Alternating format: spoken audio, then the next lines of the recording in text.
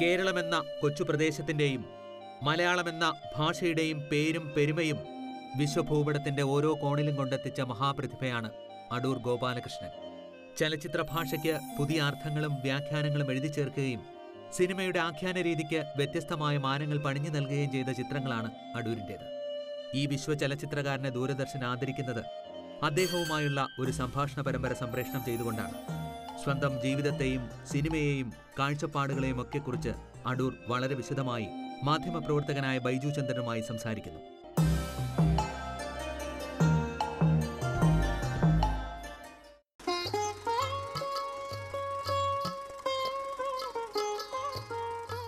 ചെയ്ത സിനിമകളിൽ ഏതെങ്കിലും ഒരു സിനിമയെക്കുറിച്ച് നമ്മൾ പ്രവചനാത്മകം എന്നൊക്കെ പറയാറുണ്ട്.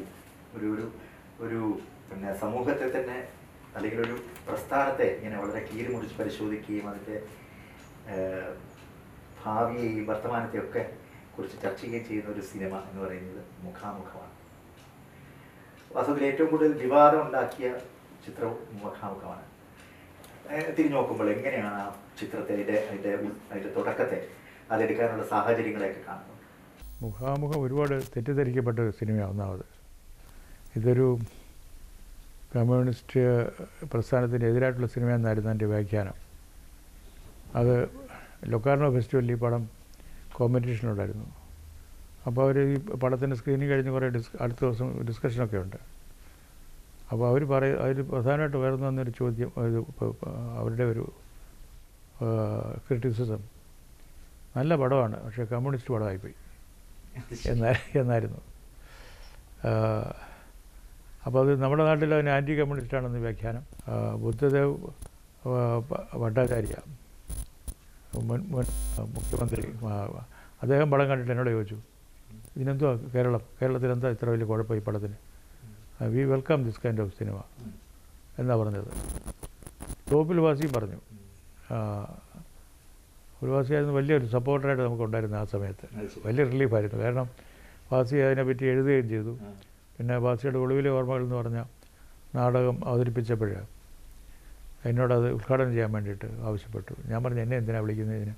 അപ്പോൾ പറഞ്ഞില്ല, അങ്ങനെ നല്ല കാര്യമുണ്ട്. അപ്പോൾ പിന്നെ ഞാൻ ഉദ്ഘാടന പ്രസംഗത്തിൽ പറഞ്ഞു, ഒരു കമ്മ്യൂണിസ്റ്റ് പാർട്ടിയിലെ ഒരു ഇൻസൈഡർക്ക് ഇങ്ങനെ ഒരു പടം എടുക്കാൻ ഒക്കെയല്ല. അതുപോലെ തന്നെ കമ്മ്യൂണിസ്റ്റ് പാർട്ടിയുടെ വിരോധമുള്ള ഒരാൾക്കും ഇതൊരു പടം എടുക്കാൻ ഒക്കെയല്ല. ഇത് രണ്ടുമല്ല. ഞാനിതിൻ്റെ ഇൻസൈഡറും അല്ല, ഇതിൻ്റെ ശത്രുവുമല്ല. പക്ഷെ അതേസമയം ഇതിൻ്റെ ഈ പിന്നെ കമ്മ്യൂണിസ്റ്റ് പ്രസ്ഥാനത്തിനുള്ളൊരു പ്രസക്തിയെപ്പറ്റി എനിക്ക് വളരെ മതിപ്പുണ്ട്. എനിക്ക് അതിൽ താല്പര്യമുള്ള ഒരാളാണ്. പക്ഷേ ഇത് അതിനെ മോശം വരുത്താൻ വേണ്ടിയോ അതിൻ്റെ മോശം അവസ്ഥയെപ്പറ്റിയുള്ള അല്ല ശരിക്കും സിനിമ എന്ന് പറയുന്നത്. അത് പല തലങ്ങളിൽ ആണ് പ്രേക്ഷകനുമായിട്ട് സംവേദനം ചെയ്യാൻ ശ്രമിക്കുന്നത്. ഒന്നാമത്തെ തലം എന്ന് പറയുന്നത് ഈ നമ്മുടെ യൂത്ത് നമ്മളോട് ചെയ്യുന്നത്. പണ്ടൊരു ചൊല്ലുണ്ട്, നിങ്ങളുടെ യൗവനത്തിൽ നിങ്ങളൊരു വിപ്ലവകാരി അല്ലെങ്കിൽ നിങ്ങളൊരു നല്ലൊരു മനുഷ്യനല്ല എന്ന് പറയാറുണ്ട്. എന്ന് പറഞ്ഞ പോലെ അത് ആ സമയത്ത് നമുക്ക് ഏതെങ്കിലും തരത്തിലുള്ള വിപ്ലവം, അത് പൊളിറ്റിക്കൽ വിപ്ലവം മാത്രമല്ല, പല തരത്തിലല്ല, ഓരോന്നിനെയും ചോദ്യം ചെയ്യാനുള്ള ഒരു വ്യവസ്ഥ, അതാണ് അവർ ഉദ്ദേശിക്കുന്നത്. ഒരു ഫെർവർ അതുണ്ടാവുക എന്നുള്ളതാണ്. അതേസമയം നമ്മൾ വയസ്സാകും തോറും സംഭവിക്കുന്നത്, നമ്മളെല്ലാം സംഭവിക്കുന്നത്, ഈ വിപ്ലവകാരി, നമ്മുടെ ഇതിലുള്ള വിപ്ലവകാരി ഉറക്കത്തിലേക്ക് പോകും, അയാൾ ഡോർമെൻ്റ് ആവും. ആ അവസ്ഥയെപ്പറ്റിയാണ് ഇത് പറയുന്നത്. അത് നമ്മളൊരു യൂണിവേഴ്സലായിട്ടുള്ളൊരു അനുഭവമാണ് അത്. ഇവിടെ ഞാനത് പാർട്ടിയുടെ ഒരു കമ്മ്യൂണിസ്റ്റ് പാർട്ടിയുടെ പശ്ചാത്തലത്തിൽ അതിൻ്റെ നമ്മുടെ കേരളത്തിലെ ഏറ്റവും കൂടുതൽ നമുക്ക് മനസ്സിലാക്കാൻ പറ്റുന്ന ഒരു ഒരു ഒരു ഒരു സോഷ്യൽ കോണ്ടാക്സിലെ ഒരു പൊളിറ്റിക്കൽ കോണ്ടാക്സിൽ അതിനെപ്പറ്റി പറയുന്നു എന്നുള്ളതേ ഉള്ളൂ. അല്ലാതെ ഏതെങ്കിലും ഒരു പാർട്ടിക്ക് എതിരായിട്ടല്ല. ഇതിപ്പോൾ ഞാൻ ഈ സ്ക്രിപ്റ്റ് എഴുതുന്ന സ്ഥലത്ത് എൻ്റെ മുഖ്യ സഹായിയായിട്ടുള്ള മീര സാഹിബ് പറയുമായിരുന്നു, അങ്ങനെ കമ്മ്യൂണിസ്റ്റ് പാർട്ടി എന്ന് പറയാതെ വേറെ എങ്കിലും ചുമ്മാ ഒരു ഫിക്റ്റീഷ്യസ് പേര് പോരായോ? ഞാൻ പറഞ്ഞു, അയ്യോ എന്നാൽ പിന്നെ ഈ പടം എടുത്തിട്ട് കാര്യമില്ല, അർത്ഥമില്ല. നമുക്ക് അങ്ങനെ പടം എടുക്കുന്നതിനാണ് ഇതിൻ്റെ ആവശ്യമില്ല. കാരണം നമുക്ക് റിലേറ്റ് ചെയ്യാൻ കഴിയണം. കണ്ടുകൊണ്ടിരിക്കുന്ന ആളുകൾക്ക് നമ്മളീ പറയുന്ന വിഷയമായിട്ട് റിലേറ്റ് ചെയ്യാൻ കഴിയണം. കാരണം ഒരു പ്രസ്ഥാനം എന്നുള്ള നിലയിൽ ഒരുപാട് വാഗ്ദാനങ്ങൾ നൽകിയ ഒരു പ്രസ്ഥാനമാണ്. ഒരുപാട് കാര്യങ്ങളിൽ ആളുകൾക്ക് പ്രതീക്ഷ നൽകിയ ഒരു പ്രസ്ഥാനമാണ്. അപ്പോൾ ഒരു പക്ഷേ അത് കഴിഞ്ഞില്ലെങ്കിൽ, അതിന് തടസ്സങ്ങൾ നേരിട്ടെങ്കിൽ അതെന്തുകൊണ്ട് എന്ന് ഉള്ളൊരു ചോദ്യമാണ് ശരിക്കും പറഞ്ഞാൽ ആ പടത്തിലുള്ളത്. എന്തുകൊണ്ട്, വൈ എന്നാണ് എല്ലാവരും അതാണ് ചോദിക്കുന്നത്, എന്തുകൊണ്ടെന്നുള്ളത്. അവിടെയും ചോദിക്കുന്നവരും മറന്നു പോകുന്നൊരു ചോദ്യമുണ്ട്. നമ്മളൊരു വലിയ പ്രസ്ഥാനം വന്നിട്ട് നമുക്കൊരു നല്ലൊരു കാര്യമായിട്ടുള്ള ഒരു ആശയ സംഹിത തന്നിട്ട് പോയി. പക്ഷെ നമ്മൾ എന്തുകൊണ്ട് അത് ഏറ്റെടുത്തില്ല, ഉപയോഗിച്ചില്ല. ഒരു നേതാവിന് വേണ്ടി നമ്മൾ പ്രതീക്ഷിക്കുക, വീണ്ടും നേതാവിൽ നിന്ന് വീണ്ടും ഉണ്ടാവണമെന്ന്, അയാൾ തിരിച്ചു വരണമെന്ന്, അയാൾ വീണ്ടും അതേ വിപ്ലവം ചെയ്യണമെന്ന് എന്ന് പ്രതീക്ഷിക്കുന്ന ഒരു ജനമാണ്. അതിനെപ്പറ്റിയൊക്കെയാണ് ഇത് എൻ്റെ വളരെ കോംപ്ലക്സ് ആയിട്ടുള്ള ചോദ്യങ്ങളും ഉത്തരങ്ങൾ ശരിക്കും കണ്ടെത്തിയില്ലെങ്കിൽ പോലും ചോദ്യങ്ങൾ വളരെ പ്രധാനമാണ്. അതാണ് അതിൻ്റെ ട്രീറ്റ്മെൻറ്റ്. അത് വളരെ ലാഘവത്തോടുകൂടി കണ്ടു കഴിഞ്ഞ് ഇത് നമുക്ക് അനുകൂലമോ പ്രതികൂലമോ എന്ന് ചോദിക്കുമ്പോഴാണ് കുഴപ്പം. എല്ലാം കാണുന്നതെല്ലാം അനുകൂലമാവണമെന്നില്ലല്ലോ. അങ്ങനെയാണ് അതിനെപ്പറ്റി ഒരുപാട് പേര് എതിർത്തും ഒരുപാട് പേര് അനുകൂലിച്ചും ഒക്കെ എഴുതാനുള്ള കാരണം. കുറച്ച് പേര് അനുകൂലിച്ചു, കൂടുതൽ പേര് എതിർത്താണ്. അപ്പോൾ നമ്മുടെ കേരളത്തിൽ മാത്രമല്ല ഇന്ത്യയിൽ തന്നെ ഇത്രയധികം എതിർക്കപ്പെട്ട ഒരു സിനിമ ആരും എടുത്തിട്ടില്ല. ഇല്ല. പടം കണ്ടിട്ടില്ലാത്തവർ ഉൾപ്പെടെയാണ് എതിർപ്പ്. കാരണം ആരോ പറഞ്ഞു കേട്ട് വളരെ കുഴപ്പമാണ്, ഭയങ്കര കുഴപ്പമാണ്. അങ്ങനെയാണ് എതിർപ്പ്. ഒരു 6-7 വർഷം കഴിഞ്ഞപ്പോൾ പിന്നെ സോവിയറ്റ് യൂണിയന്റെ തകർച്ചയും കമ്മ്യൂണിസ്റ്റ് ലോകം തന്നെ ഇല്ലാതാവുകയും ചെയ്ത ഒരു അവസ്ഥ ഉണ്ടായല്ലോ. അപ്പോൾ ആരെങ്കിലും മുഖാമുഖത്തെ കുറിച്ച് ഓർത്തോ? എങ്ങനെയായിരുന്നു? ഇത് പലരും പറഞ്ഞു ഇതിങ്ങനെ ഫോർസൈറ്റോടുകൂടി പറഞ്ഞല്ലോ എന്നൊക്കെ. അങ്ങനെയല്ല, സത്യം അതല്ല. ഞാനിങ്ങനെ ആ പ്രസ്ഥാനം തകർന്നു പോകുന്നു വിചാരിച്ചൊന്നും എടുത്ത സിനിമയൊന്നും അല്ല, തീർച്ചയായിട്ടും അല്ല. ഇപ്പോഴും എനിക്ക് ഐഡിയോളജിയിൽ എനിക്ക് വിശ്വാസമുണ്ട്. അത് പ്രധാനമായിട്ട് പറയുന്നത് മനുഷ്യത്വത്തെ പറ്റിയാണ്, മനുഷ്യനെ പറ്റിയാണ്, സമത്വത്തെ പറ്റിയാണ്. നമ്മുടെ ഒരു ശോഭനമായ മനുഷ്യവർഗത്തിൻ്റെ ഒരു ഭാവിയെ പറ്റിയാണ് പറയുന്നത്. എനിക്കതിൽ വിശ്വാസമാണ്. പക്ഷേ ഒരു സംഭവം നമുക്ക് ഹിന്ദുമതം ചെയ്ത പോലുള്ള ഒരു സംഗതിയാണ് നടന്നത്. ഹിന്ദുമതം പുതിയ പ്രസ്ഥാനങ്ങൾ ഹിന്ദുമതത്തിലുണ്ടായപ്പോൾ ആദ്യം ഇതിനോട് റെസിസ്റ്റ് ചെയ്ത് നോക്കി. കുറച്ച് കഴിഞ്ഞപ്പോൾ ഇങ്ങോട്ട് അസിമിലേറ്റ് ചെയ്തു. ഇതാ ഹിന്ദുമതം ചെയ്തുകൊണ്ടിരുന്നത്. ജൈനർ വന്നപ്പോഴും ബുദ്ധൻ വന്നപ്പോഴും ഒക്കെ ചെയ്ത ഇതാണ്. നേരെ സ്വാഹ തന്നിലേക്ക് തന്നെ അങ്ങ് എടുത്തു. ഇതാ സംഭവിച്ചത്. ഇത് തന്നെയാണ് നമ്മുടെ ലോകം മുഴുവൻ നടന്നത്. ഇപ്പം തന്നെ ഈ എന്താ പറയുക സോഷ്യൽ സെക്യൂരിറ്റി എന്നൊക്കെ പറഞ്ഞിട്ട് മുതലാളിത്ത രാഷ്ട്രം എന്ന് പറയുന്ന രാജ്യങ്ങളിൽ സോഷ്യൽ സെക്യൂരിറ്റി ഉണ്ട്. എവിടെ നിന്ന് തോന്നിയ idea? Unemployment pension, unemployment facilities, free health service, ഇതൊക്കെ എവിടെ നിന്ന് വന്നു? തീർച്ചയായിട്ടും ഈ ഐഡിയോളജിയുടെ, സോഷ്യലിസ്റ്റ് ഐഡിയോളജിയുടെ സ്വാധീനം തന്നെയാണ്. ഏറ്റവും വലിയ മുതലാളിത്ത രാഷ്ട്രങ്ങളിൽ നിന്ന് അത് പ്രാക്ടീസ് ചെയ്യുന്നുണ്ട്. അപ്പോൾ അത് ആ പ്രസ്ഥാനത്തിന് വിലയില്ലാതെ ഞാൻ പറയുന്നില്ല. അതുകൊണ്ട് തന്നെ അത് വാലിഡാണ്. കാരണം അത് മനുഷ്യ മഹത്വത്തിൽ ഊന്നിയിട്ടുള്ള അവൻ്റെ നന്മയിൽ ഊന്നിയിട്ടുള്ള ഒരു പ്രസ്ഥാനമാണെന്നുള്ളതാണ്.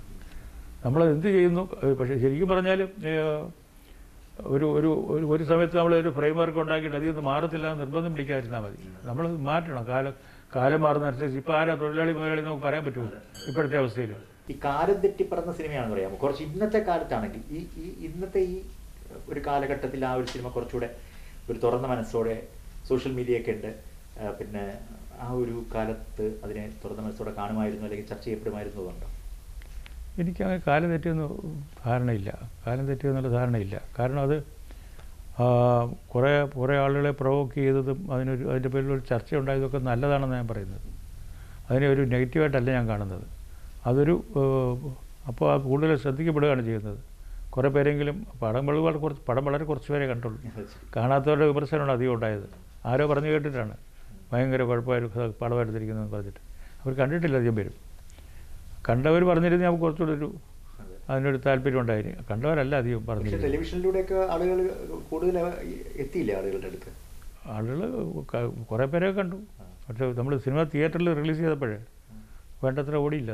അല്ല, എനിക്ക് തോന്നുന്നു ഈ OTT പ്ലാറ്റ്ഫോമിലൂടെ ഇപ്പോൾ മുഖാമുഖം പോലൊരു സിനിമ വന്നാൽ അതിനൊരു വേൾഡ് വൈഡ് ആയിട്ടുള്ള ഒരു അക്സെപ്റ്റൻസ് ഉണ്ടാവും, അല്ലെങ്കിൽ ഒരു ചർച്ച ഉണ്ടാവും എന്നാണ് എനിക്ക് തോന്നുന്നത്. കേരളത്തിലെ തന്നെ പുതിയ തലമുറ ചിലപ്പോൾ അതിൽ നിന്ന് ഒരുപാട് ഒരു ചർച്ചയ്ക്ക്, ഒരു സംവാദത്തിന് വഴിയൊരുക്കും എനിക്ക് തോന്നുന്നു. തീർച്ചയായിട്ടും. പക്ഷേ OTT-കാരിൽ ഇപ്പോൾ നമ്മുടെ പടമെല്ലാം ഫ്രീ ആയിട്ട് ഇപ്പോൾ ഉണ്ട്. യൂട്യൂബിലുണ്ട്, വേറെ പല ട്യൂബിലും ഉണ്ട്. അപ്പോൾ അവരത് കാണുന്നുണ്ട്, ഒരുപാട് പേര് കാണുന്നുണ്ട്. അത് മതി. എനിക്കിപ്പം പടം എടുത്ത് ഒരുപാട് ധനവാനാവണമെന്ന് ആഗ്രഹമൊന്നുമില്ല. ആളുകൾ കാണുക എന്നുള്ളതാണ് പ്രധാനം. അല്ല, ആ സിനിമയുടെ മറ്റൊരു പ്രത്യേകതയായിട്ട് എനിക്ക് തോന്നുന്നു, ആ മെയിൻ ക്യാരക്ടർ, കേന്ദ്ര കഥാപാത്രമായിട്ട് അതുവരെ സിനിമയിൽ അങ്ങനെ അഭിനയിച്ചിട്ടില്ലാത്ത ഒരാളിനെ, ശ്രവ്യ മാധ്യമത്തിൽ പ്രവർത്തിച്ച ഒരാളിനെ കാസ്റ്റ് ചെയ്തതാണ്. അത് എങ്ങനെയായിരുന്നു? അത് പി ഗംഗാധരൻ നായരുടെ. ന്യൂസ് പേപ്പർ പോയി 57 58 ഞാനത് കണ്ടു. കണ്ടപ്പോൾ ഒരു രസമുള്ള ക്യാരക്ടറാണ് ഗംഗാധരനാർ അതിൽ അഭിനയിച്ചിരിക്കുന്നത്. മദ്രാസിൽ ഇങ്ങനെ നിന്നിട്ട് റോഡ് സൈഡിൽ നിന്നിട്ട് അതിലൂടെ കടന്നു പോകുന്നവരുടെ ദേഹത്തേക്ക് മഷി കുടയുക. എന്നിട്ട് അവർ വന്ന് വഴക്ക് പറയുമ്പോഴത്തേക്ക് ഇതിന് പരിഹാരമുണ്ട്, അത് നമ്മളുടെ പോക്കറ്റിൽ നിന്ന് മരുന്നെടുത്ത് അത് പരട്ടിയിട്ട് അപ്പോൾ ഉടനെ കുപ്പി വിൽക്കുക. ഇങ്ങനൊരു വിൽപ്പനക്കാരനായിട്ടാണ് പുള്ളി നടക്കുന്നത്, ചെറുപ്പക്കാരനായിട്ട്, വളരെ ചെറുപ്പമാണ്. എന്നിട്ട് അയാൾ നാട്ടിൽ വരുമ്പോൾ പിന്നെ ചായ കൊടുക്കും. ചില നല്ല ഒബ്സർവേഷൻസ് ഉണ്ട് ആ പടത്തിനകത്ത്. ചായ കൊടുക്കുമ്പോൾ നല്ല ചായക്കടയിലൊക്കെ പല ജോലികളും നിന്നാണ്, പല ജോലികളും ചെയ്താണ് മദ്രാസിൽ കഴിഞ്ഞിരിക്കുന്നത്. അപ്പോൾ ഒരു നല്ല രസമുള്ള സാധനമാണ്. അയാളിങ്ങനെ നേരെ ഈ ചായക്കടക്കാരൻ ചായ അടിക്കുന്നതിൻ്റെ റൂട്ട് കൈ കൊടുത്ത് ചായ ചൂടാന്ന് പറഞ്ഞാൽ ആറിക്കുന്നുണ്ട്. ഇതെല്ലാം നല്ല ഓരോ അങ്ങനെയൊന്നും സറ്റിലിറ്റി ഒന്നും നമ്മളൊരു സിനിമയിലും കണ്ടിട്ടില്ല അതിനു മുമ്പ് അക്കാലത്ത്. എനിക്ക് തോന്നിയത് നാഗവള്ളിയൊക്കെ വല്ലതും അത് കാര്യമായിട്ട് അതിനകത്ത് നാഗവള്ളിയുടെ ഒരു ജീനിയസ് അതിനകത്ത് ഉണ്ടായിരുന്നു. അപ്പോൾ അങ്ങനെ ഞാൻ ഗംഗാധരനാർ അഭിനയിക്കാൻ സാധിക്കും പുള്ളിക്കെന്ന് മനസ്സിലായത്. പിന്നെ നാടകത്തിൽ ഇവിടേക്ക് വന്നിട്ടുണ്ട്, ഉണ്ട്, എവിടെയും കണ്ടിട്ടുണ്ട്. രൂപം കൊണ്ടാണ് അങ്ങനെ കാസ്റ്റ് ചെയ്യാൻ കാരണം അദ്ദേഹത്തിനൊരു എന്താ പറയുന്നത് അവ്യവച്ഛേദമായിട്ടുള്ള ഒരു മുഖമാണ്. പുള്ളി നേരെയല്ല, നോക്കിയാൽ നേരെയല്ല വരുന്നത്. ഒരു ചെറിയൊരു കോങ്കണ്ണുണ്ട്, അതെൻ്റെ കഥാപാത്രത്തിന് വളരെ യോജിക്കും. അങ്ങനെയാണ് അത് പ്രധാനമായിട്ട് എടുക്കാൻ കാരണം. പിന്നെ അദ്ദേഹത്തിന് പ്രായ ഒരാളിനെ നേരെ തന്നെ ചെറുപ്പമാക്കാൻ എളുപ്പമാണ്, ചെറുപ്പമായ ആളിനെ വയസ്സാക്കാൻ വലിയ പ്രയാസമാണ്. അപ്പോൾ ആ രണ്ട് കാര്യങ്ങൾ എനിക്ക് തിരിച്ചിടാൻ പറ്റി. അങ്ങനെ കുറേ സംഗതികൾ അദ്ദേഹത്തിന്. പിന്നെ സ്ഥിരമായിട്ട് ആളുകൾ കണ്ട് പരിചരിക്കാത്തൊരു ഫേസുമാണ്, മുഖമാണ്. പിന്നെ ഈ ഒരു നേതാവിന് വേണ്ട ശബ്ദശുദ്ധിയും പ്രൊജക്ഷൻ ഓഫ് ദി ശബ്ദവും സൗണ്ടും ഒക്കെ ഇത് കറക്റ്റാണ്. അതുകൊണ്ട് അദ്ദേഹത്തിന് ഉപയോഗിച്ചു. അപ്പോൾ ഒരു അദ്ദേഹം നേതാവാൻ തോന്നുന്നു സംസാരിക്കുന്ന കേട്ടാൽ. അതിനകത്ത് തന്നെ കരമന തിലകനുണ്ട്. അവർ രണ്ടുപേരും ആ കാലത്ത് വളരെ അത്തരം റോഡുകളിൽ പ്രാഗൽഭ്യം തെളിയിച്ചിട്ടുള്ള നടന്മാരാണ്.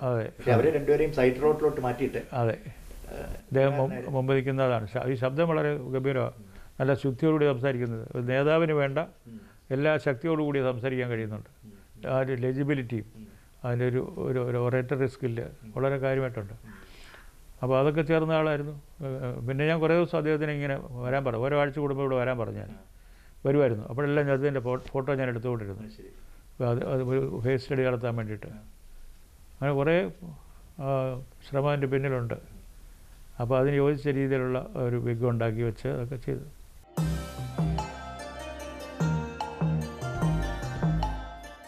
പിൽക്കാലത്തൊക്കെ സിനിമകളിലൊക്കെ കണ്ടിട്ട് ഈ ഒരു റിപ്പോർട്ടേഷൻ്റെ സ്റ്റൈല്, ക്യാമറയെ നോക്കിയിട്ട് കഥാപാത്രം സംസാരിക്കുക, അത് കൊണ്ടുവന്നിട്ടുണ്ട്. അതൊരു വേറൊരു തരത്തിലുള്ള ഒരു സ്ട്രക്ചറിങ് ആണ്.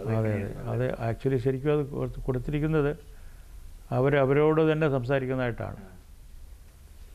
അത് ഓരോരുത്തരും ഇദ്ദേഹത്തിനെ ഈ ഇവിടെ വന്ന് ഇവരുടെ പ്രവർത്തിച്ചിട്ട് അപ്രത്യനായ ശ്രീധരനെ ഇവരോരോരുത്തരും ഓർത്തെടുക്കുകയാണ്. ഈ ഓർമ്മയിൽ നിന്ന് കൺസ്ട്രക്റ്റ് ചെയ്യുന്ന ഒരു രൂപമാണ് നമ്മൾ കാണുന്ന ശ്രീധരൻ. ഓർമ്മയിൽ നിന്ന് കൺസ്ട്രക്ട് ചെയ്തതാണ്. അതാണ് ഫസ്റ്റ് ഹാഫിലെ ശ്രീധരൻ. സെക്കൻഡ് ഹാഫ് ആകുമ്പോഴത്തേക്കുള്ള ശ്രീധരന് ഈ നമ്മൾ കണ്ടു പരിചയമുള്ള ശ്രീധരന് ഈ ഇടവേളയിൽ എന്ത് സംഭവിച്ചിരിക്കുന്നു എന്നുള്ളതിൻ്റെ ആ സംഭവിച്ചിരിക്കാവുന്ന സംഗതികൾ ചേർന്നിട്ടാണ് ഇടവേള കഴിഞ്ഞ് വരുന്ന ശ്രീധരൻ. അങ്ങനെ അതിൻ്റെ കൺസ്ട്രക്ട് ചെയ്തിരിക്കുന്നത്. അതായത് നമ്മൾ ഓർമ്മയിൽ കണ്ട് അവരുടെ ഓർമ്മകളിലൂടെ നമ്മൾ കണ്ട ശ്രീധരനെ അല്ല അയാൾ. കാരണം ഈ ഇടവേളയിൽ പലതും സംഭവിച്ചിട്ടുണ്ട്, ഒരു വലിയ മാറ്റം സംഭവിച്ചിട്ടുണ്ട്. അതും പോസിബിലിറ്റീസാണ്. കാരണം ഇദ്ദേഹം രഹസ്യമായിട്ട് ഈ അണ്ടർഗ്രൗണ്ടിലിരുന്ന പല സഹാക്കളും ചെയ്തിരുന്നതാണത്. അവർക്ക് ഓപ്പണായിട്ടൊരു ഹോസ്പിറ്റലിൽ പോയിട്ട് മരുന്ന് കഴിക്കാനോ ഡോക്ടറെ കൺസൾട്ട് ചെയ്യാനോ പറ്റുകയില്ല, കാരണം അവരെ പിടിച്ചിടിക്കും. അതുകൊണ്ട് പേരൊക്കെ മാറ്റി വേറെ പേരും വെച്ച് ഒരു ഇൻകോഗ്നിറ്റോ ആണ് നടക്കുന്നത്. വേറൊരു പേരില്ല, സ്യൂഡോ നെയിമില്ല. ഈ ശ്രീധരൻ എന്നുള്ളയാളുടെ ഒറിജിനൽ പേരാവണമെന്നില്ല, ഇവിടെ അറിയുന്നത് അങ്ങനെയാണെന്നുള്ളതേ ഉള്ളൂ. അങ്ങനെ നടന്ന ഒരാൾ ഇവർക്കൊക്കെ സ്ഥിരമായിട്ട് പിന്നെ കാലത്തും സമയത്തും ഒന്നും അവർക്ക് ആഹാരം കഴിക്കാനൊന്നും പറ്റുകയില്ല. അപ്പോൾ അവരുടെ പ്രധാന ഒരു പ്രശ്നം വയറ്റുവേദനയായിരുന്നു. ഈ ആഹാരത്തിൻ്റെ പ്രശ്നം കൊണ്ട് തന്നെ ഉണ്ടാകുന്ന അൾസർ. ഈ അൾസർ ചികിത്സിക്കാൻ ഒക്കാത്തതുകൊണ്ട് തൽക്കാലത്തേക്ക് വേദന ശമിപ്പിക്കാൻ വേണ്ടി അല്പം ആരും അറിയാതെ സ്വല്പം ആ മദ്യപാനമാണ് പിന്നീട് ഞാനത് ഉപയോഗിക്കുന്നത്. അദ്ദേഹം മദ്യപാനായിട്ട് മാറിയതായിട്ട്. ഇങ്ങനെ ഓരോന്ന് പ്ലാൻ ചെയ്തിട്ടാണ് ചെയ്തത്. അല്ല, ഇതൊക്കെ നേരത്തെ നിരീക്ഷിച്ചിരുന്നു ഇത്തരം കമ്മ്യൂണിസ്റ്റുകാരുടെ ജീവിത ഒരു സാഹചര്യങ്ങളും രീതിയും? പല വായിച്ചറിയാം. വായന വളരെ പ്രധാനമാണ് നമ്മൾ. നേരത്തെ പറഞ്ഞ ഒളിവിലെ ഓർമ്മകളെ കുറിച്ച് പറഞ്ഞപ്പോൾ ഓർമ്മകളിലൊക്കെ ഇത് അതെ ഇത്തരം ഈ ഒരു കഥാപാത്രം അല്ലെങ്കിൽ ഇങ്ങനെ വരുന്നില്ലെങ്കിൽ അനുഭവങ്ങളുണ്ടല്ലേ? അതെ, മനുഷ്യരുടെ അനുഭവമില്ലേ, വളരെ പ്രധാനമാണ്. നമ്മൾ ഒരുപാട് ജീവിതങ്ങൾ നമുക്ക് ജീവിക്കാൻ കഴിയുന്ന വായനയിൽ കൂടെയാണ്, നല്ല വായനയിൽ കൂടെ, നല്ല പുസ്തകങ്ങൾ വായിച്ച്, നല്ല കഥ വായിച്ച്. പഴയ തലമുറയിലെ ചലച്ചിത്രകാരന്മാരുടെയൊക്കെ ഒരു നേട്ടമായി പറയാവുന്ന. അതെ, അത് വളരെ പ്രധാനമാണ്. പിന്നെ നമ്മൾ നോക്കണം, പിന്നെ ഒരു പ്രത്യേക തരത്തിലുള്ള സിറ്റുവേഷനിൽ ഒരാൾ എങ്ങനെ പെരുമാറുന്നു നമ്മളും അറിയണം. നമ്മൾ കണ്ടിട്ടല്ല ചെയ്യുന്നത്, അതിൻ്റെ പോസിബിലിറ്റി നമ്മൾ വർക്ക് ചെയ്യുകയാണ്. പിന്നെ അയാൾക്ക് എന്ത് കത്ത് കിട്ടിയാലും അയാളുള്ളത് എരിച്ചു കളയുമായിരുന്നു. അതെന്തുകൊണ്ടാണ്? അപ്പോൾ എന്തോ ഒരു ഗൂഢമായൊരു സംഗതി മുന്നിലുണ്ട്. വേറെ ആൾ വായിക്കരുത്, ഒന്നുകിൽ വേറൊരു സ്ത്രീ എഴുതുന്നു, ആ എഴുത്ത ഒരു സ്ത്രീ എഴുതുന്ന വീട്ടിൽ വേറെ ഭാര്യ മക്കളുള്ള ഒരാൾ പിന്നെ ഇതുവരെ കാണാത്ത ഭർത്താവിന് വേണ്ടി എഴുതുന്നതായിരിക്കും. അത് വേറൊരാളുടെ കൈ വീഴണ്ടെന്ന് വിചാരിച്ചിട്ട് അങ്ങനെ ഒന്നുകിൽ കീറിക്കളയുന്നു, അല്ലെങ്കിൽ എരിച്ചു കളയുന്നു. കാണട്ടെ എന്ന് പറയുന്നുണ്ടല്ലോ എഴുത്ത്, മറ്റേ ഒരു ഭാര്യ അവിടെ എഴുത്ത്, അപ്പോൾ പറയുന്നത് കാണണ്ട എന്ന് പറഞ്ഞിട്ട് എരിച്ചു കളയുന്നത്. അങ്ങനെ ഒരുപാട് അങ്ങനെ ഒരു നമ്മൾ കൃത്യമായിട്ട് ഒരു അവ്യക്തത, ഒരു ഡ്യുവാലിറ്റിയിൽ നിൽക്കുന്നുണ്ട് സംഗതികൾ. അങ്ങനെ അതിൻ്റെ അത് ഞാൻ എലിപ്പത്തായം ചെയ്തപ്പോൾ ഒരു മനുഷ്യനെ പറ്റി, അയാളെപ്പറ്റി നമുക്ക് കാഴ്ചക്കാരന് അറിയേണ്ടതും ഒരു പോയിന്റ് വരെ അറിയേണ്ടാത്ത കാര്യങ്ങൾ വരെ നമ്മളങ്ങ് അറിയുകയാണ്. നമുക്കൊരു എഴുത്തി നോട്ടാണ്, ഡീറ്റെയിലിംഗ് അത് മുഴുവനും എല്ലാം. ഈ പടം വരുമ്പോഴത്തേക്ക് ഞാനത് നിഗൂഢതയെന്ന് മാത്രമല്ല, അയാളെപ്പറ്റി ഒന്നും നമുക്ക് അറിഞ്ഞുള്ളൂ. ഇത്രയും പടം കണ്ടു കഴിഞ്ഞിട്ടും, ഇത്രയും സിനിമ കണ്ടു കഴിഞ്ഞാൽ ഈ മനുഷ്യനെ പറ്റി നമുക്ക് കൃത്യമായുള്ള ഒരു രൂപം കിട്ടത്തില്ല. നമുക്ക് ചില കാര്യങ്ങളൊക്കെ വായിച്ചെടുക്കാം, അല്ല അത് പിന്നെ അഭ്യൂഹമാണ്, നമുക്ക് തീരുമാനിക്കാൻ നോക്കുകയില്ല, അതാണ് ശരിയെന്ന് പറയാൻ നോക്കുകയില്ല. ഒന്നാമത് അയാൾ ഇവരാഗ്രഹിച്ച് കൊണ്ടുവന്ന് ഉണ്ടാക്കിയ ഒരു പ്രതിരൂപം, പിന്നെ അയാൾക്കുണ്ടാകുന്ന പോസിബിലിറ്റി, ഇങ്ങനെ അതിൻ്റെ ട്രീറ്റ്മെൻറ്റ്, അതിനെ വളരെ ലാഘവത്തോടുകൂടി സമീപിക്കുമ്പോഴാണ് ഇത് ഇന്നാർക്കെതിരാണ്, ഇന്ന പ്രസ്ഥാനത്തിനെതിരാണെന്നൊക്കെ തോന്നുന്നത്. അതുകൊണ്ടാണ് ഈ പ്രസ്ഥാനം ജെനുവിനായിട്ടുള്ള ഒരു പ്ലേസിൽ, നമ്മൾ ചരിത്രത്തിലെ ഒരു പ്രത്യേക അവസ്ഥയിൽ നമ്മൾ ഇതിനെ കൊണ്ട് നിർത്തുന്നത് കൊണ്ടാണ് അതിന് സംശയങ്ങളും ചോദ്യങ്ങളും ഒക്കെ ഉണ്ടാകുന്നത്. കമ്മ്യൂണിസ്റ്റ് പ്രസ്ഥാനം തീർച്ചയായിട്ടും കേരളത്തിലെ ഏറ്റവും ഡീപ്പ് റൂട്ടഡ് ആയിട്ടുള്ള, ഏറ്റവും അധികം പടർന്ന് പിടിച്ചിട്ടുള്ള ഒരു പ്രസ്ഥാനം എന്നുള്ള നിലയ്ക്ക് അതിന് അത്തരം ഒരു സാങ്കത്യമുണ്ട്. ഇത് വേണമെങ്കിൽ ഗാന്ധിസത്തിനൊക്കെ പറയാവുന്നല്ലേ ഇത്തരം ഒരു കാര്യം, ഇതേ അപ്ലൈ ചെയ്യുന്ന ഇതല്ലേ ഇതിനകത്ത് പറയുന്ന, ചർച്ച ചെയ്യുന്ന കാര്യങ്ങൾ. ഒരു പ്രസ്ഥാനം ഇല്ലാതായി പോകുന്നതും അതിൻ്റെ മൂല്യം, ഗാന്ധിസം വേറെയാണ്, അതിനകത്ത് പൊളിറ്റിക്കൽ ഐഡിയോളജി, ഏത് പൊളിറ്റിക്കൽ ഐഡിയോളജിയും കാലാന്തരത്തിൽ മൂല്യങ്ങൾ നഷ്ടപ്പെടുന്നതും ഏതിനും സംഭവിക്കാം. കാരണം ഇതെല്ലാം ജൈവമാണ്. അത് പ്രധാനമായിട്ട് നമ്മൾ മനസ്സിലാക്കുന്നത് ജൈവപരമായിട്ടുണ്ടാകുന്ന ആശയങ്ങളാണ്. ജൈവം അല്ലാത്ത ആശയങ്ങളൊന്നുമില്ല. ഇത് ജീവികളുണ്ടാക്കുന്നതായിട്ട് ജൈവമാണ്. അപ്പോൾ അതിന് മാറ്റം ഉണ്ടാവും. ഇത് ഒരു കുത്തക്കോല് പോലെ എല്ലാ കാലത്തും ഓലിരിക്കുന്ന അർത്ഥമൊന്നുമില്ല.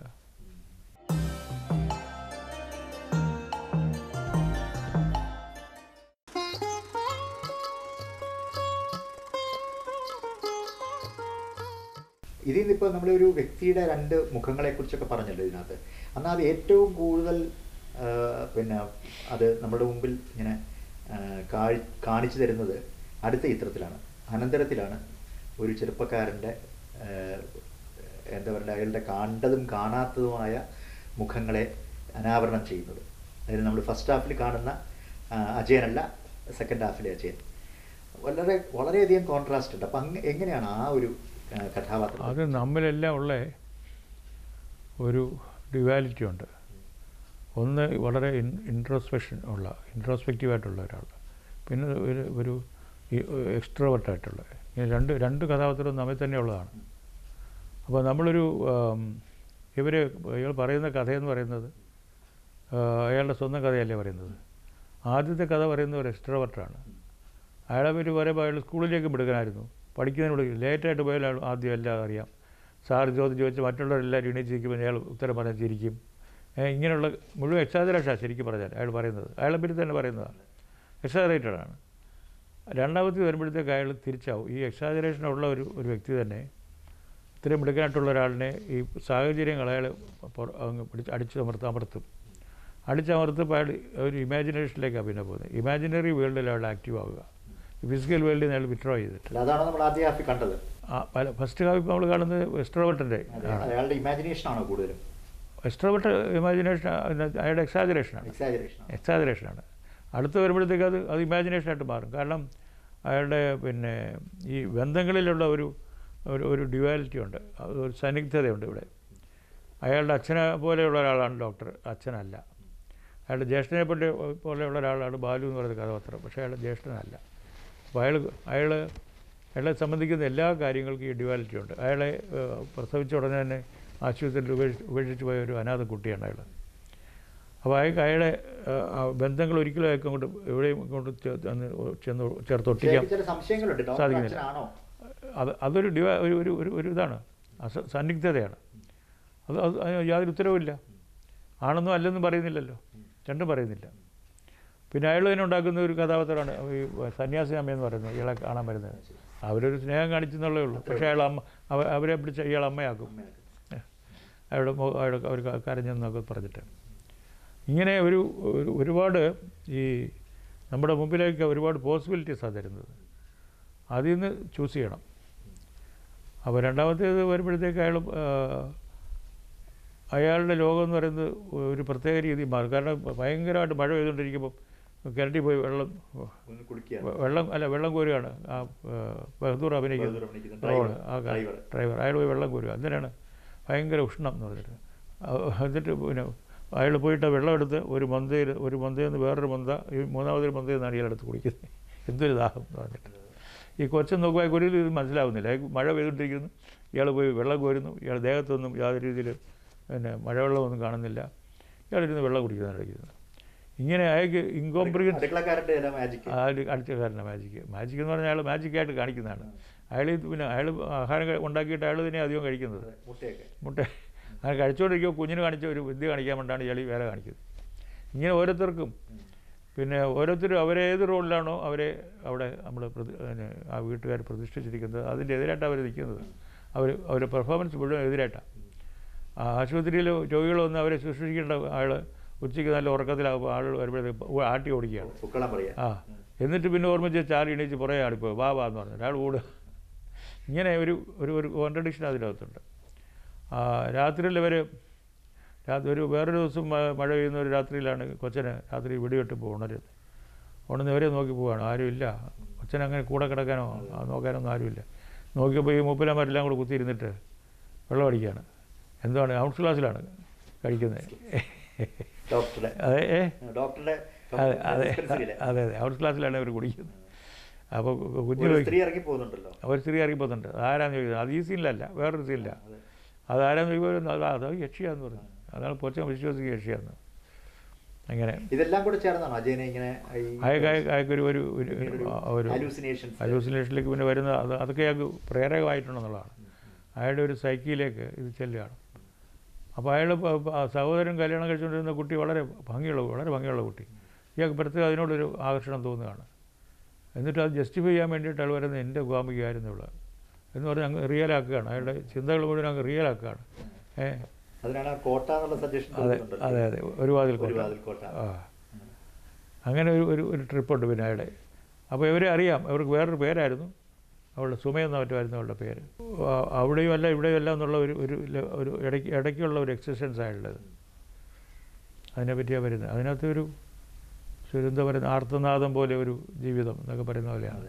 ആത്മഹത്യക്കും കൊലയ്ക്കും ഇടയിൽ. അതെ അതാ പിന്നെ നമ്മൾ ഫസ്റ്റ് ഹാഫിൻ്റെ അവസാനം കാണുന്നത് ഈ ഹോസ്റ്റൽ മുറിയിൽ തട്ടി വിളിക്കുന്ന കൂട്ടുകാരും അജയനകത്ത് എന്ത് സംഭവിച്ചു എന്ന് നമ്മൾ കാണുന്നില്ല ആദ്യ കഥയിൽ. അപ്പോൾ അജയൻ എന്ത് സംഭവിച്ചു എന്നുള്ളതിൻ്റെ ഉത്തരമാണോ സെക്കൻഡ് ഹാഫിൽ പറയുന്നത്? അയാളെങ്ങനെ മയക്കുമരുന്നിൻ്റെയോ അല്ലെങ്കിൽ അത്തരം ഒരു പിന്നെ എന്താ പറയുക ഉന്മാദത്തിൻ്റെയൊക്കെ ഉത്തരവല്ല അല്ലെങ്കിൽ അതിൻ്റെ ഒരു അയാൾ ആ നിലയിലെത്തുന്നു. നിലയിലെത്തിയിട്ട് അയാൾ പറയുന്നത് ഇത് കഥ മുഴുവനായില്ല, ഇനിയും പറയാനുണ്ടെന്നാണ് പറയുന്നത്. അത് കഥ വേറൊരു വഴി കൂടെ പോവാണ്. നമ്മൾ ഈ കഥ എഴുതുന്നത് എങ്ങനെയാണ്? ഉദാഹരണം പറഞ്ഞാൽ നമ്മൾ ക്രിയേറ്റ് ചെയ്യുന്നതിനെ പറ്റിയുള്ള ആ പ്രോസസ്സിനെ പറ്റിയുള്ള ഒരു സിനിമ കൂടെ ഇത്. കാരണം ഇവിടുന്ന് നമ്മൾ കഥ ഉണ്ടാക്കുന്നത് നമ്മുടെ അനുഭവങ്ങളിൽ നിന്നാണ്. അനുഭവങ്ങൾ എവിടെ നിന്നാണ്? പാസ്റ്റിലാണ്. അത് തിരിച്ചു വിളിച്ചിട്ട് അത് അറേഞ്ച് ചെയ്യണം. ഈ അറേഞ്ച് ചെയ്യുന്നത് നമുക്ക് പ്രതിഭ ഉണ്ടെങ്കിൽ മാത്രമേ ഉള്ളൂ. ഓർമ്മ വേണം, ഓർമ്മ തിരിച്ചു വിളിക്കുന്ന ഓർമ്മ ചിലപ്പോൾ ആദ്യത്തെ അനുഭവത്തിൽ നിന്ന് വ്യത്യാസമായിരിക്കും. ചിലപ്പോൾ ഓർമ്മ കുറച്ച് മേക്കപ്പ് ചെയ്യും ഈ പീരീഡിൽ. അങ്ങനെ വരുന്ന ഓർമ്മയായിരിക്കും. അതിനെ എങ്ങനെയാണ് ഉപയോഗിക്കാൻ പോകുന്നത്? അപ്പോൾ ആദ്യത്തെ കഥയിൽ അയാളുടെ ജീവിതത്തിലെ ഒരു അനുഭവങ്ങൾ, ഒരു എക്സ്ട്രാവേർട്ടിൻ്റെ അനുഭവങ്ങൾ പറയാനുള്ള കഥയാണ് അയാൾ പറയുന്നത്. അപ്പോൾ അതിന് പറ്റിയ ഇൻസിഡൻസും അതിന് പറ്റിയ കഥാപാത്രങ്ങളും സിറ്റുവേഷൻസും ഒക്കെയാണ് അതിനകത്ത് വരുന്നത്. രണ്ടാമത്തേതിൽ വരുമ്പോഴത്തേക്ക് അയാൾ പറയാൻ പോകുന്നത് ഇത് ഞാൻ എൻ്റെ പ്രതിഭ പുറകോട്ടാക്കി ഞാൻ ഒരു പിന്നാമ്പുറത്തേക്ക് അടിച്ച ഒരു അനുഭവമാണ് പിന്നീട് ഉണ്ടാകുന്നത്. ഞാൻ അതുകൊണ്ട് ഉൾവലിഞ്ഞു എന്നുള്ള കഥയാണ് പറയുന്നത്. അവിടെയാണ് അയാൾ കൂടുതൽ ആക്റ്റീവ് ആകുന്നത്, കഥാപാത്രങ്ങളെ സൃഷ്ടിക്കുകയും അവർ ആകൃഷ്ടരാകുന്നതും അവർ പോകുന്നതും ഒരുമിക്കുന്നതും അങ്ങനെ ചെയ്ത് അങ്ങ് റിയലായിട്ട് മാറുകയാണ്. അയാളുടെ ഈ ഫാൻറ്റസി മുഴുവനും റിയലായിട്ട് അയാളെ സംബന്ധിച്ചിടത്തോളം റിയലാവുകയാണ്. അനന്തരത്തിൻ്റെ മറ്റൊരു പ്രത്യേകതയായിട്ട് എനിക്ക് തോന്നി 2 കാര്യങ്ങളിൽ ഒരു ആദ്യമായി പിന്നെ ഇത് രണ്ടും കൂടെ ചേർത്ത് വെച്ചാൽ വളരെ പ്രധാനപ്പെട്ട ഒരു കാര്യം, ഈ 2 കഥയും കൂടെ ഒന്നും ചേർത്ത് കഴിഞ്ഞാൽ കോൺട്രഡിക്ഷൻ ഒന്നുമില്ല, രണ്ടും ശരിക്കും മെഷ് ചെയ്യും നേരെ. അതാണ് നമ്മുടെ അവസാനത്തെ രംഗം. 1, 3, 5, 7 എന്നിങ്ങനെ ഒറ്റ അക്കത്തിലും പിന്നെ ഇരട്ട അക്കത്തിലുമായിട്ട് ഞങ്ങളുടെയൊക്കെ കുട്ടിക്കാലത്ത് കളിക്കുന്ന ഒരു കളിയാണ് ഈ സ്റ്റെപ്പ് ഇറങ്ങുന്നത്. നമ്മുടെ ഗ്രാമപ്രദേശങ്ങളിലോ അല്ലെങ്കിൽ ആ കാലത്തെ ബാല്യകാലം അത്ര കളി കളിക്കാത്ത ആരും ഉണ്ടാവില്ല. അതെങ്ങനെ അത് കൃത്യമായി ഇതിലേക്ക് ഈ ഒരു അത് ഈ കഥയുടെ സ്ട്രക്ചറിലേക്ക്, അതിൻ്റെ ഘടനയിലേക്കുള്ളൊരു താക്കോലാണത് ശരിക്കും പറഞ്ഞാൽ. ഇങ്ങനെ വേണം കാണാനായിട്ട്. വടികളെല്ലാം ഒന്ന് തന്നെ, നമ്മൾ എണ്ണുന്നതാണ് മാറുന്നത്. അതാ പറയുന്നത്.